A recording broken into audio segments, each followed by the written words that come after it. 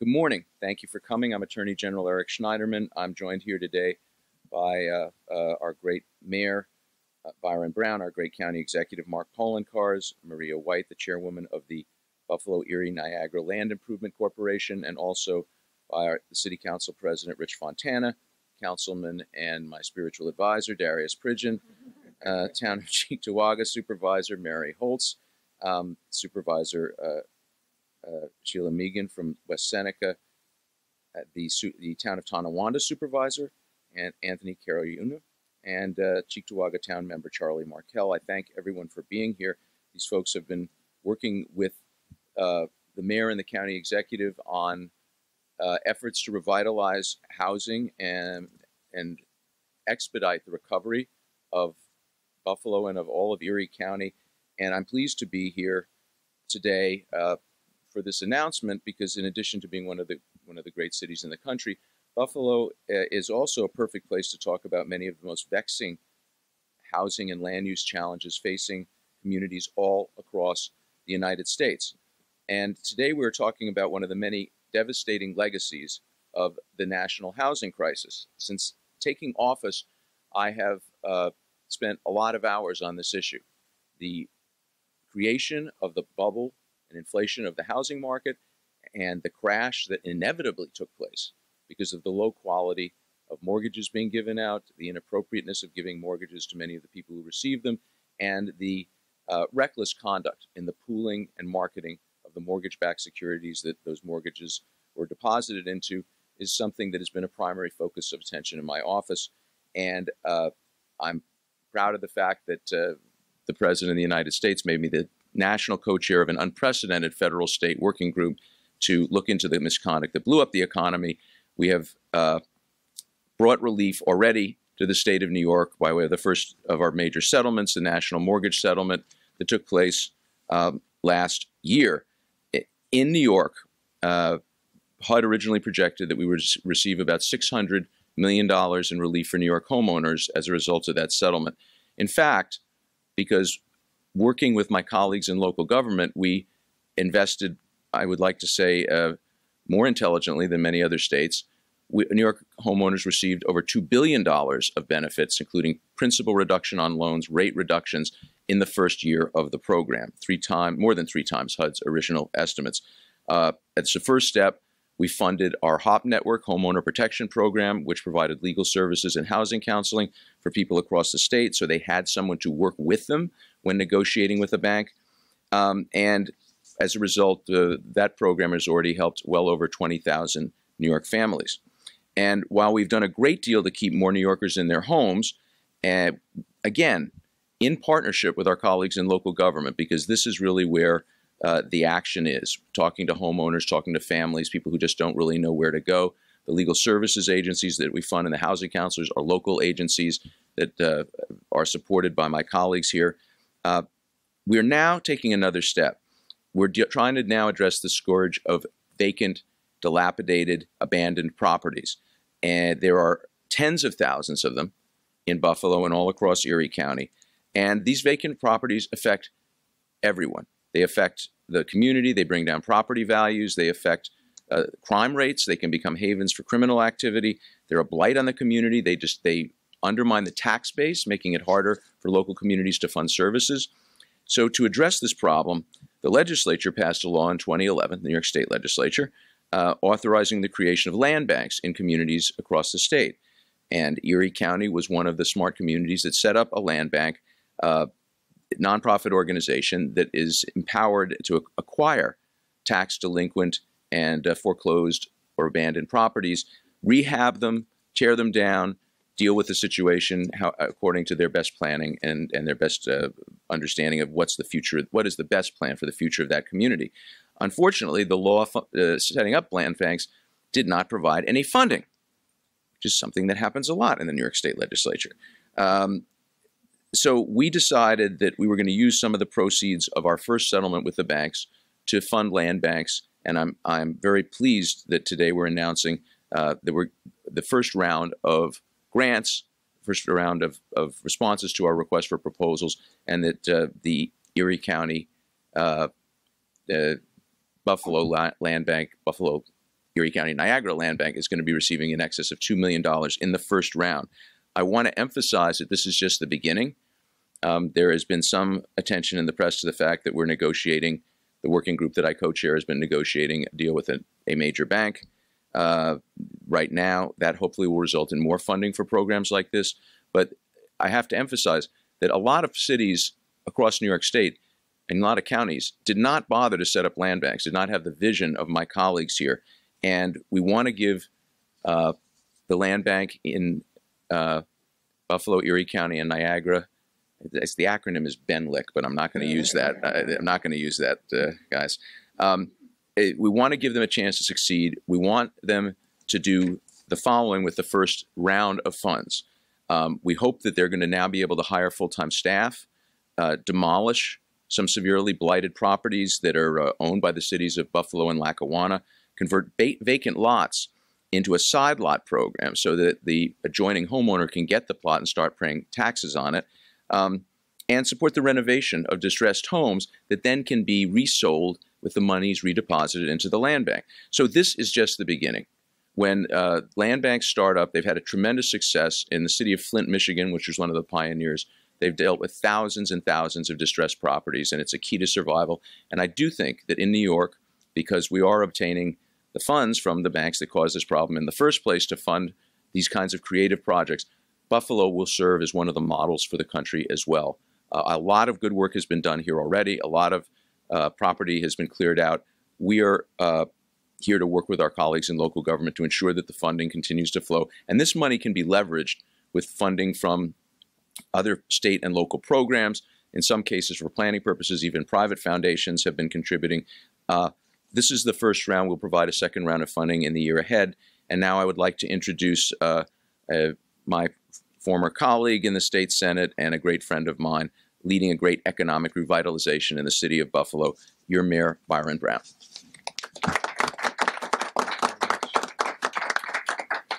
Well, I certainly want to thank Attorney General Eric Schneiderman, who certainly is a good friend of Buffalo and Erie County and all of Western New York, for his leadership and partnership on this issue.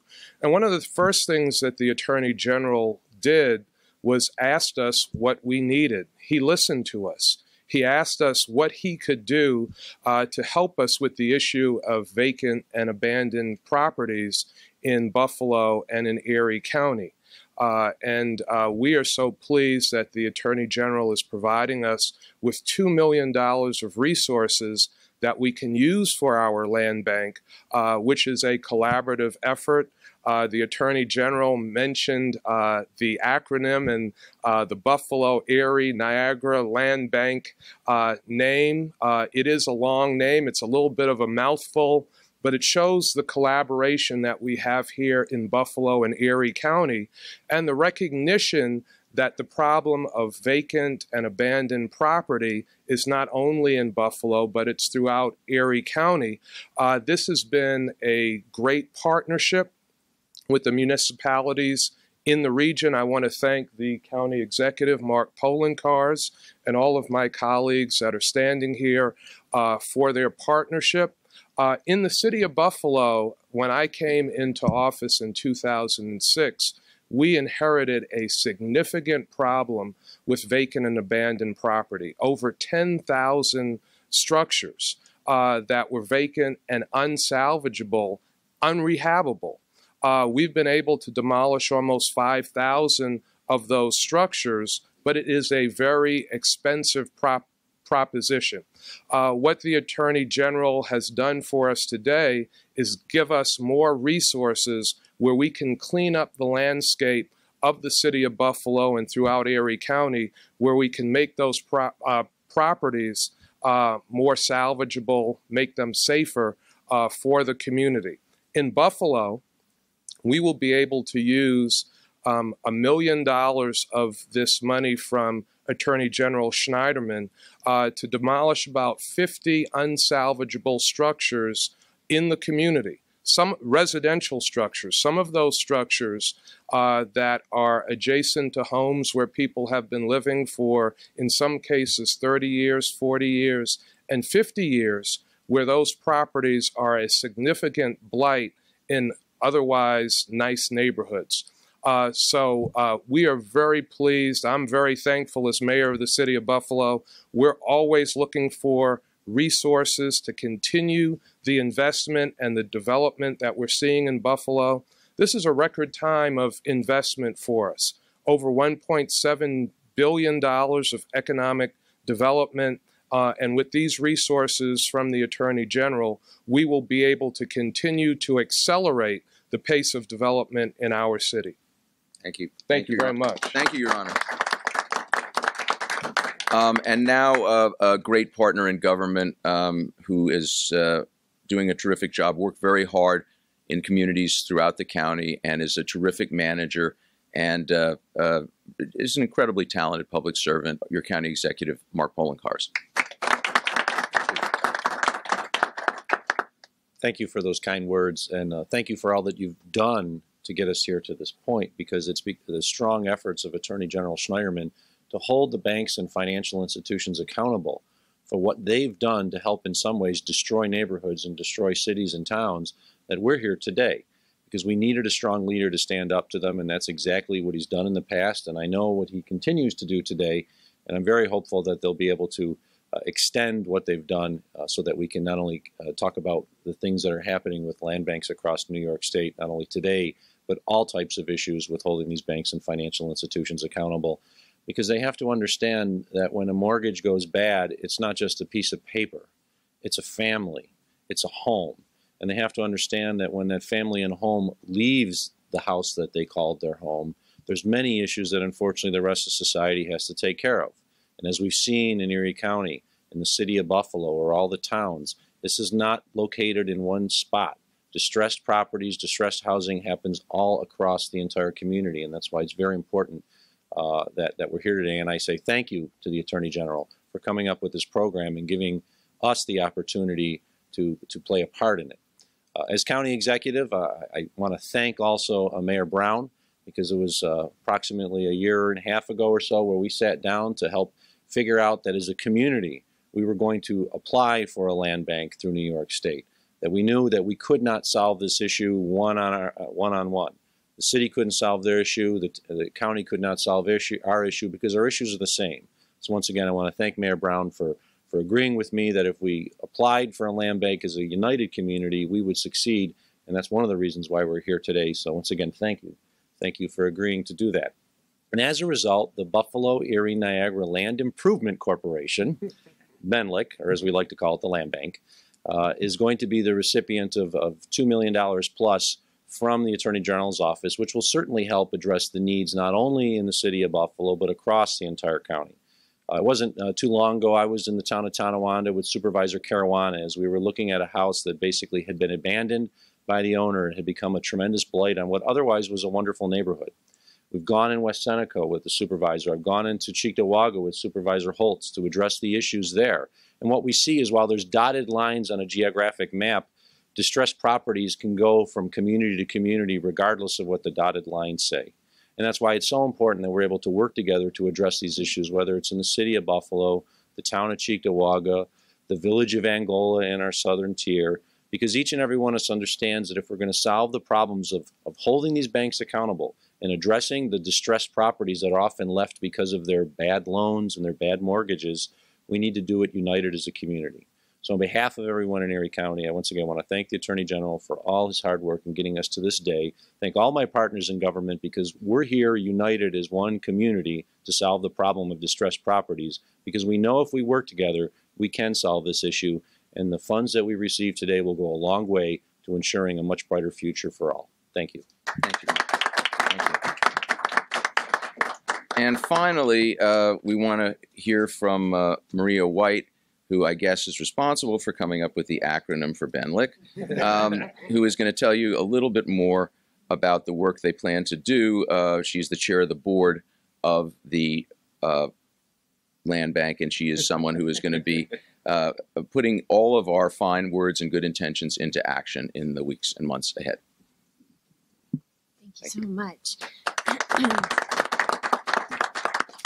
So I want to add my voice to the echo chamber of folks that have thanked the Attorney General really for your leadership at a national level in making investing in things like this such a priority. So thank you so much for doing that. And I would like to thank his staff for reviewing this 100-page document, which was in fact our application to the AG's office. So thank you so much for the good work of the AG's staff as well.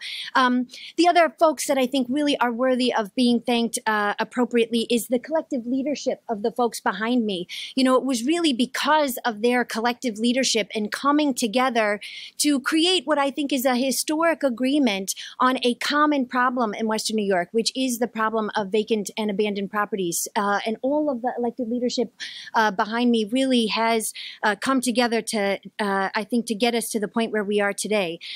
Before I was serving as the Commissioner of the Department of Environment and Planning and had a role in the land bank, I was the 6th District Erie County legislator, and I represented a district that had a lot of problems with vacant properties. And it's been said already, but it's worth underscoring that a vacant property, really your best case scenario is, you know, just having a rodent problem around that property. Very often you are dealing with something far more sinister than a rodent problem. And that vacant property really spreads into the rest of the neighborhood and causes a destabilization in the rest of the neighborhood. And so with all of the great work across the country, really with Flint, Michigan helping to lead the way, land banks emerged as one of the key tools in helping us address that problem of vacant properties. And it's at this juncture that I really want to acknowledge the good work of the board and staff of the Buffalo Erie Niagara Land Improvement Corporation. We are joined by several other board members: Brendan Mahaffey from the City of Buffalo, Mike Saragusa from Erie County, Frank Krakowski from the City of Lackawanna are all board members here. And I want to acknowledge your good work as a board to help come up with kind of the innovative and thoughtful approach that Ben Lake is taking to the property revitalization efforts here. Really the work of the staff of the City of Buffalo's Office of Strategic Planning and the volunteers that have also joined with us from the Western New York Law Center, Push Buffalo, and others have just been great in helping us get to this point. I will say, you know, the application that we made to the AG will allow us to target a variety of uses. The Attorney General spoke about that already. Some demolitions, some part of the side lot program, and some part of our rehabilitation and resale program.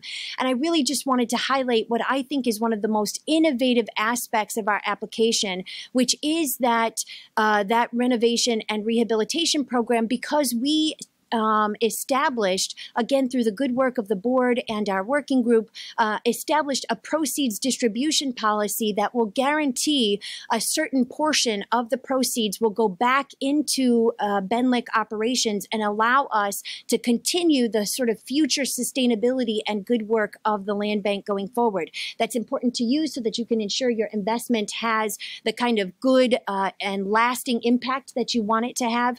And that's important to our community to make sure that we can maximize the effect of our work.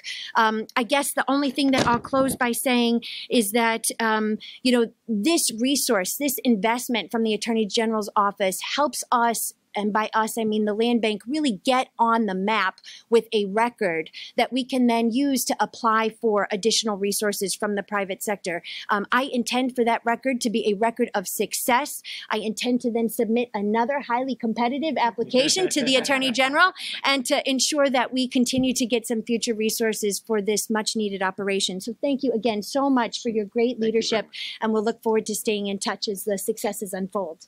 Thank you, Maria. And it is very important to note, and she has the big binder with the application in it, that this is something that we set up this program to challenge local governments to see that they could come up with specifics for a real proposal. And again, I want to emphasize, a lot of places in the state did not even set up land banks, much less come up with proposals that have enabled us to award them funds. We were working with other local governments to try and get them to do it. But here in Erie County, here in Buffalo, your local officials have done the job. This is only the first round, and as Maria said, we will provide funds and we'll continue to provide funds, but this, what's showing success here, enables you to leverage resources from the private sector, in some cases from foundations, from other government programs. We're all about working with you as colleagues to get the housing market moving and to participate as well as we can in the great work you are all doing every day for the revitalization of Erie County. Thank you very much.